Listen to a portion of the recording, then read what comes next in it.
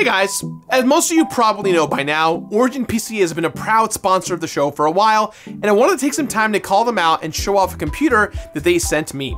Now this computer is part of their Millennium Desktop series and sports one of their newer cases, the Corsair 5000X. Inside this bad boy we have a 16-core AMD Ryzen 5950X processor, which has 32 threads and boots clock speeds up to 4.9 GHz with 72 megabytes of cache.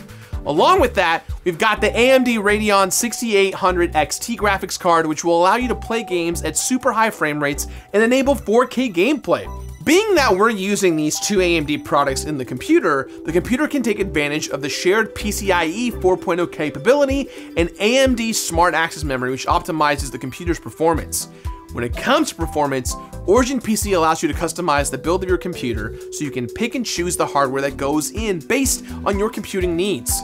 Once you order your computer, you can feel safe knowing that Origin PC offers world-class tech support that is available 24/7 via phone or online. So if you want to check out the offerings that Origin PC has for you guys, click the link in the box down below. And once again, a big thank you to Origin PC for sponsoring today's video and beyond. Thanks for watching. Back to the show.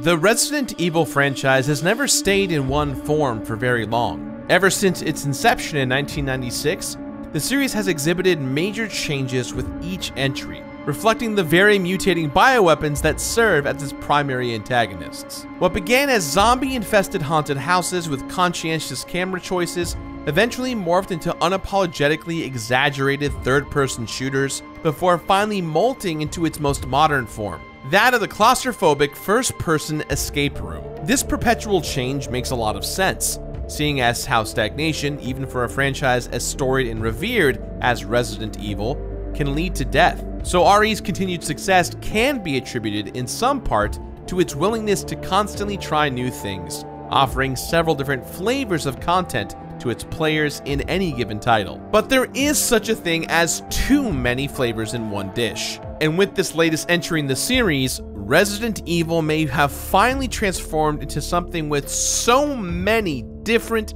disconnected elements within it that its overall quality has turned out somewhat bland. To clarify, this latest game does absolutely have its own sense of identity. However, having now completed it, by finishing several playthroughs and grinding through its many challenges, that identity appears to be the one that could have been the greatest of all time. My name's Gerard, and this is what it's like to complete Resident Evil 8, or better known as Resident Evil Village. Yes! All glory goes to the winner!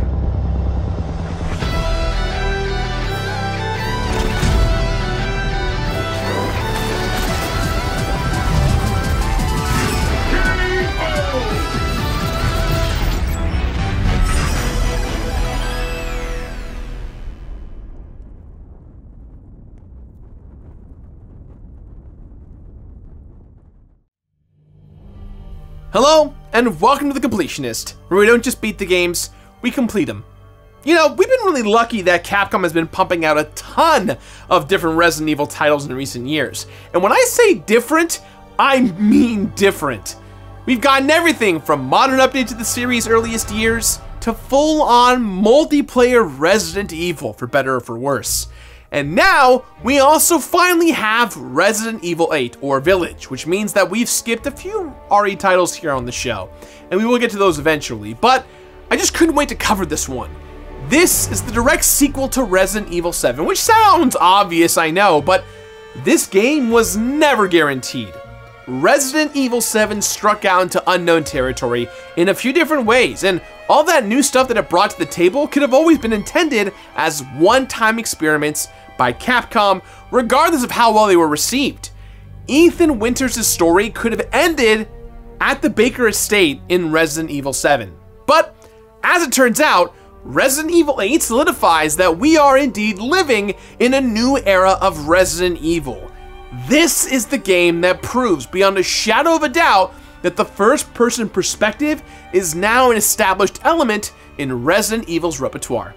And it confirms that Ethan Winters, the faceless protagonist from Resident Evil 7, is not just a one-hit wonder. But this time, instead of searching for his lady friend Mia, he's now hunting down his baby daughter Rose. Of course, that's after Mia is shot dead, and Rose is abducted by some troops led by Chris Redfield of all people. The transport carrying them all somehow crashes up, and when Ethan comes to, the only tracks he finds lead him to a creepy remote European village. So of course the guy that single-handedly took on the mutated backwoods family from hell will have no problems facing an unforgiving landscape, arcane puzzles, and an army of monsters in order to protect his child, armed only with a few firearms. Easy peasy. He can handle anything this game throws at him. And this game throws a lot of very different stuff at players. So different, in fact, that Resident Evil 8's several acts end up feeling more like individual games unto themselves. The Resident Evil franchise has never been afraid to change up its MO halfway through a game, but RE8 has shifts that are so jarring between elements that are so disparate and detached that the game itself feels like it's going through some kind of identity crisis. Early on in Resident Evil 8's campaign, there's a moment in which Ethan is captured by the inhabitants of the eponymous village and dragged before a group of conspicuously flamboyant characters. The Resident Evil series has had its share of memorable antagonists over the years, but from the moment I laid eyes on these guys, it was clear that they had far more personality and characterization than your average RE baddies. Their pre-existing relationships and the precise feelings that each shared for the others were apparent. But what was fascinating was how utterly different they all were from one another. Yeah, sure, Lisa Trevor has little in common with Albert Wesker, and the enthralled Jill Valentine is a far cry from whatever the hell this thing is. But these guys felt like they all hailed from different worlds altogether, or at the very least, different genres. That brief scene was still going around my head by the time I made it past the game's first major hurdle, which rewarded me with a key with a winged motif. Right after that moment, players discover an area with an altar and several doors with a similar winged design.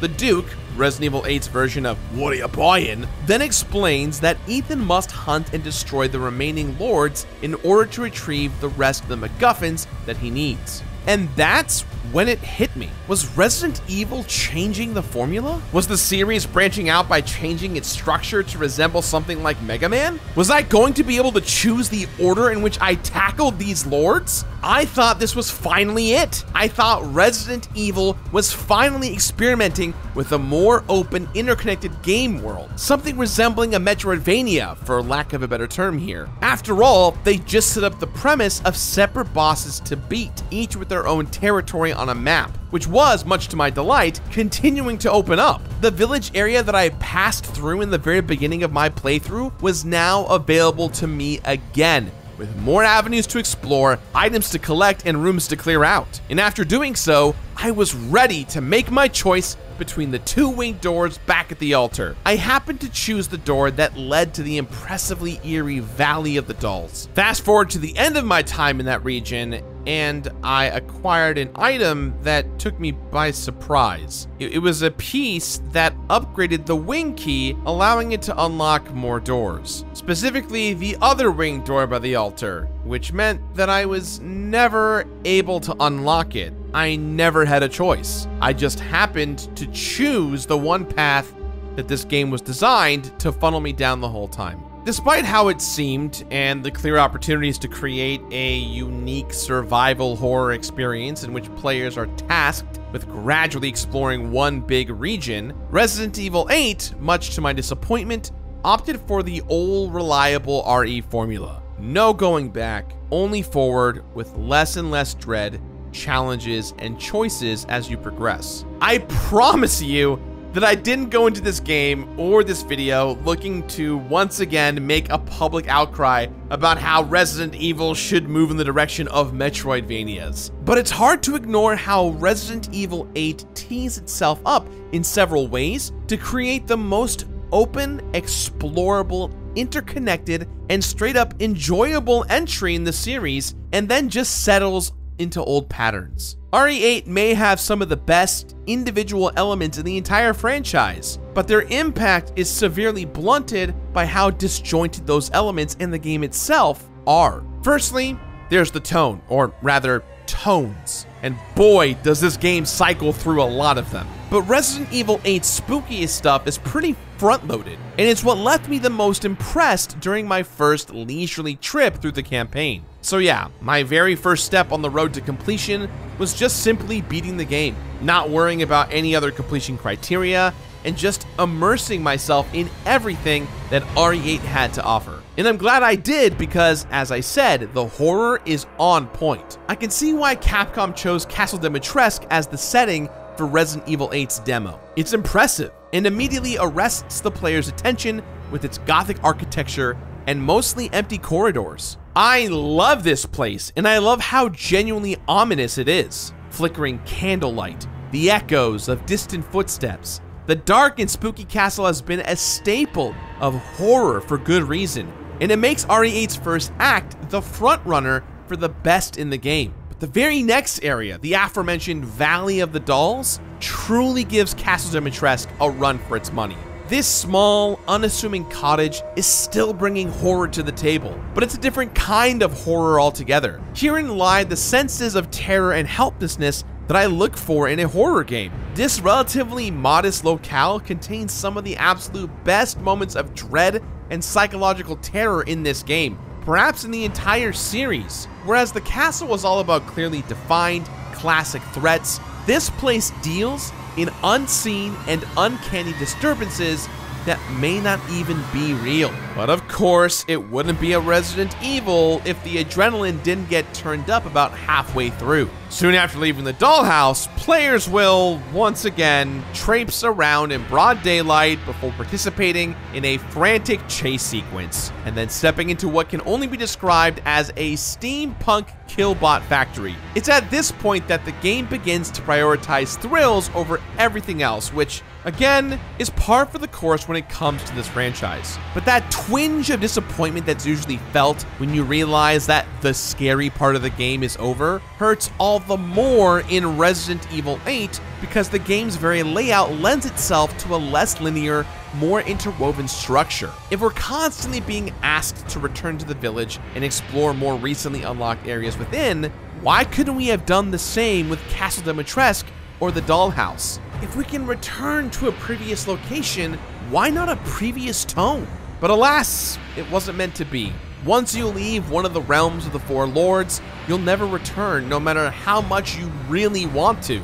Now, I understand the usefulness of gating the player at critical junctions, strategically cutting them off so they can be led where they're intended to go. But the structure of the village makes the notion of returning to your favorite spots so damn tantalizing. They're right freaking there, just down these trails, but forever locked away, leading players inevitably down the path of tonal entropy and inadvertently making each of the game's main areas feel like they exist in different worlds instead of this one village that they all border. But the most jarring tonal shifts occur when Resident Evil 8 attempts to make players feel things. Not like afraid or excited, but whenever the game tries to make the player empathize with Ethan. It may be true that the series has tried to pluck at players' heartstrings in the past, but the attempts at pathos have never been given so much screen time here, so much dedicated attention. And I'd be all for this decision if the game actually succeeded in making me care. Now, it's easy to relate to the idea of trying to save a loved one who's out of reach, which is why there are so many stories that share that exact same premise. But if Resident Evil 8 is going to feature so many moments that hinge on how Ethan or any of its characters feel during these extraordinary circumstances, it would be nice if the game actually established what these people want and how they feel about each other early on. We spend virtually no time getting to know who Ethan is nowadays before shit hits the fan. The guy barely mentions or reacts to his wife, who was mowed down in front of him hours ago. He walks around slinging quips at Eastern European masters of magnetism, and this game expects me to feel actual emotions when he's trying to reach his daughter? Ethan Winters isn't a real person.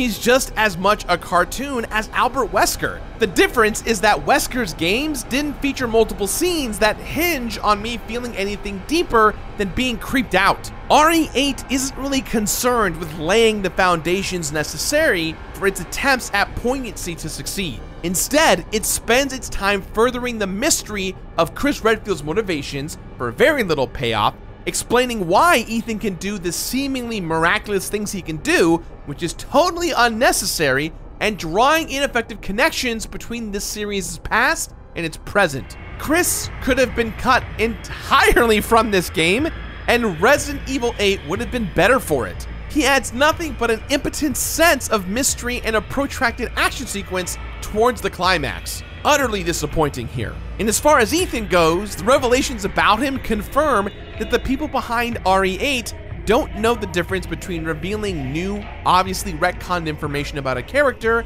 and actually developing that character. And as much as I like that this game hints at the ties between longtime antagonists, the Umbrella Corporation, and the goings-on in this village, those ties could have had far more impact if they weren't relegated to a single isolated note. Look, the way that Resident Evil 8 handles tone isn't terrible, but it is glaring compared to the more gradual shifts towards action in previous titles. When you're constantly reminded of the wonderful horror that you can never go back to, and when the game continually halts the momentum to stumble through what should be a touching moment, the whole experience comes off as uncoordinated. And unfortunately, seeing as how Resident Evil games' tones are often reflected by their mechanics, Resident Evil 8's gameplay as a whole also seems muddled. First and foremost, this game is a shooter, but of course, depending on how deep into the campaign you are, the exact type of first-person gaming will vary. For example, while there is combat within the halls of Castle Dimitrescu, the encounters are relatively sparse and deliberate. But what truly separates this area's gameplay from the others is that it requires the most backtracking and crisscrossing in order to gradually open up all that it hides, with the ladies of the manor stalking you throughout. This whole area acts as a small-scale version of what I wish this entire game turned out to be, and it's brilliant. And then, in the next area, there's a dramatic shift in gameplay. All of a sudden, Ethan Winters gets Metroided. All of his guns are taken away, and he's locked in a comparatively simple location that doesn't hide that many secrets. It's one big escape room with a heavy emphasis on puzzle solving. No combat, but plenty of danger and intrigue. At first, I was thrown off, but this area turned out to be one of my favorites. And not just because it was satisfyingly eerie, but because its very different gameplay was just as enjoyable, if not more so, than the previous area. How come this can't be the whole game, I wondered? And there's the rub. While RE8 possesses plenty of these wonderful elements, those elements are too divorced from one another. There's no reason why the stellar gameplay in the castle has to end so that the equally captivating puzzle mechanics can begin.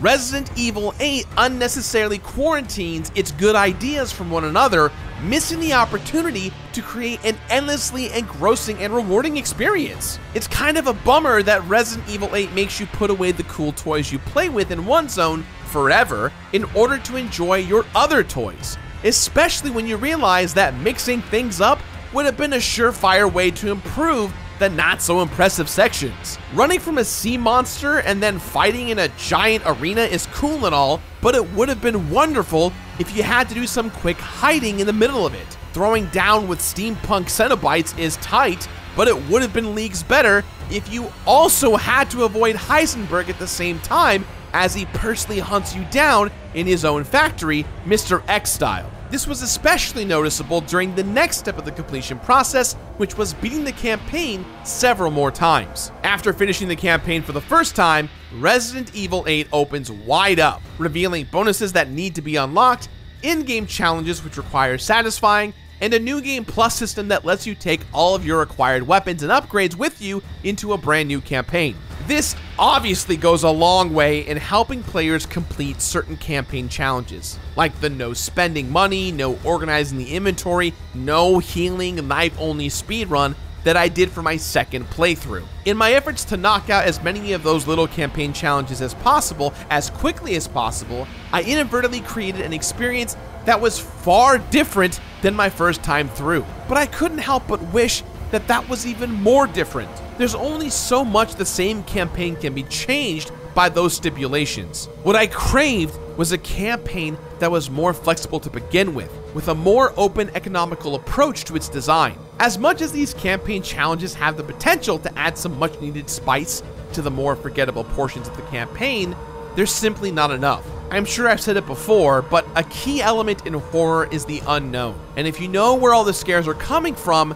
then that can make for some boring replays. I wish Resident Evil 8's hardest mode would have at least changed around even more of its elements, like item locations and solutions to the puzzles. That would have made my third collect everything and blow everyone away with my unstoppable supergun playthrough that much more enjoyable. In essence, I wish that this campaign had the depth to make multiple playthroughs compelling, and I wish that my sense of progression were tied to the actual feats I was accomplishing. I also wish that instead of seeing some new weapons occasionally pop up at the Duke's shop, that I acquired new gear from defeating bosses. How cool it would have been to discover a powerful stylized pistol deep within Castle Dimitrescu after taking down the last of its inhabitants. Or what about acquiring some sort of acidic ammunition for defeating the bulbous Moreau? Instead of making the things I do feel like they matter, it just feels like Ethan gets stronger over time naturally without my input.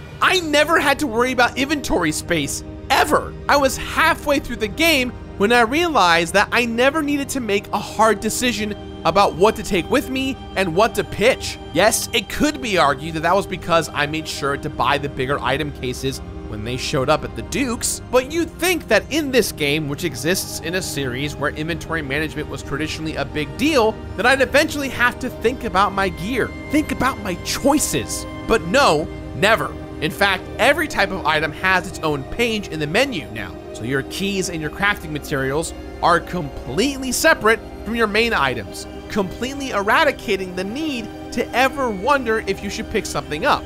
It's just automatic.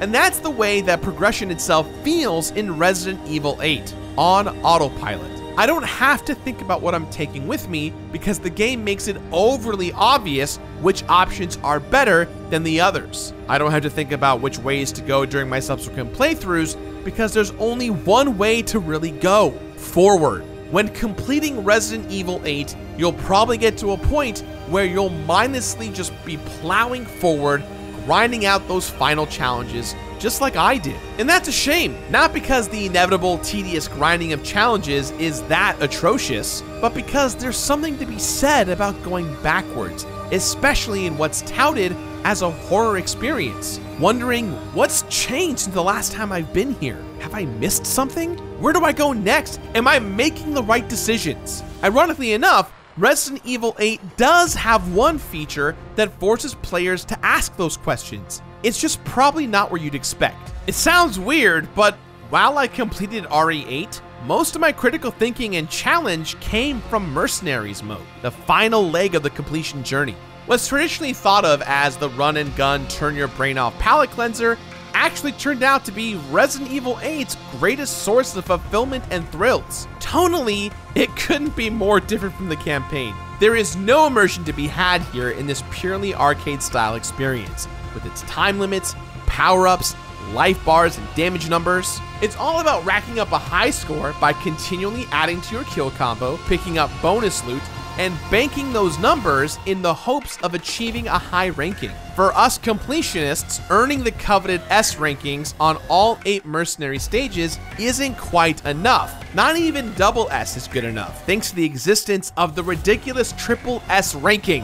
Why do we have to obtain this ranking? Because that's what it means to be a completionist. If it exists, it has to be obtained. At least when it's right there taunting me, it does. And the only way to get that triple S ranking on a stage is to achieve a perfect combo. That means never breaking your combo once across each round of any given stage.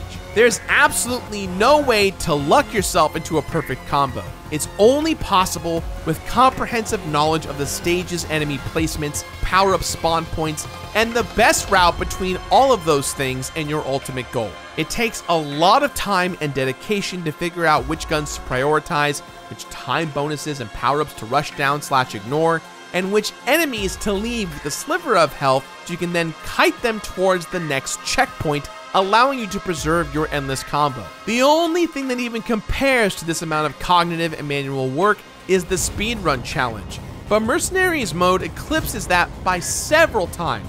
What we're describing here is several hours work. So many hours that, combined with how different this alternative mode feels from the campaign, that Mercenary mode ends up feeling like its own separate game.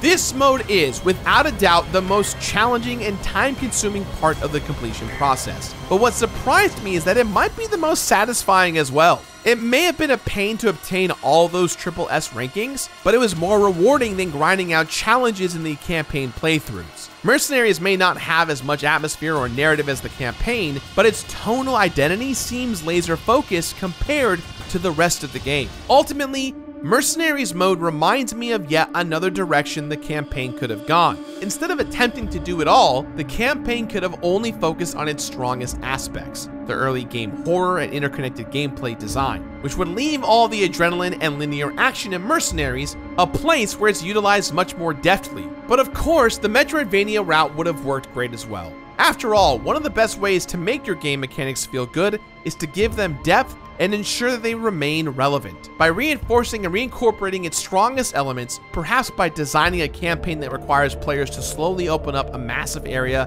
by returning to previously visited locations with new abilities and items, Resident Evil 8 could have blown me away. But as it stands now, it's merely serviceable, a satisfactory chapter in the Resident Evil saga that I'll personally remember most for what it easily could have been. When it comes to completing Resident Evil Village, it borrows a lot of the same mechanics that we kind of saw from Resident Evil 3 Remake. You kind of know the deal. All the challenges that you unlock or progress through in multiple playthroughs of the game. Resident Evil is no stranger to Completionists and what is required for you to go on that Completionist journey. In Resident Evil 8, this is one of the most easy journeys that you'll have to experience, and I'm grateful for the ease that came from completing this game, but the small dopamine hits of unlocking all the little figurines and character models isn't quite as impactful as I thought it would be. Resident Evil 8 is a fine game, but I can't help but express my disappointment at some of its missed opportunities. While it possesses some of the best moments I've ever seen in an RE title, and the way that it handles completion is organized and self-contained, I wish that it let the pendulum swing more toward interconnectedness, not just for the sake of this game, but to signify an exciting future for the whole franchise. Now, the rewards that you ultimately get for completing it aren't that exciting, but there's plenty to love about that very first trip through Resident Evil Village's campaign. So, with that in mind, guys, I give this game my completionist rating of finish it. Finish it!